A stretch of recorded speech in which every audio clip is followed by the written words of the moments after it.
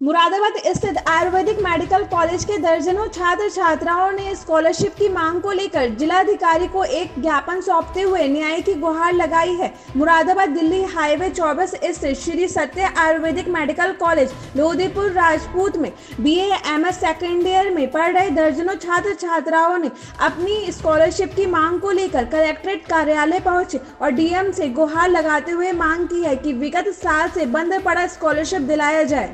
साक्षी गुप्ता है। साक्षी, आज कहाँ आई और क्यों आई? हम आज जिलाधिकारी के पास आए हैं और हम इस वजह से आए हैं क्योंकि हमें स्कॉलरशिप नहीं मिल पा रही है। और स्कॉलरशिप इसलिए नहीं मिल पा रही है क्योंकि हमारा जो मेडिकल सत्र है वो मेडिकल सत्र लेट शुरू हुआ है।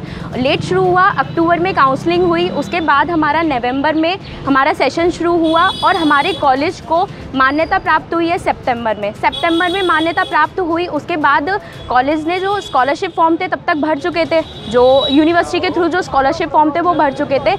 इस वजह से हम 2017 और 18 में ये स्कॉलरशिप फॉर्म भरने के पात्र नहीं थे हम, क्योंकि हमारा सेशन 18 और 19 लग चुका था। किससे मिली आप?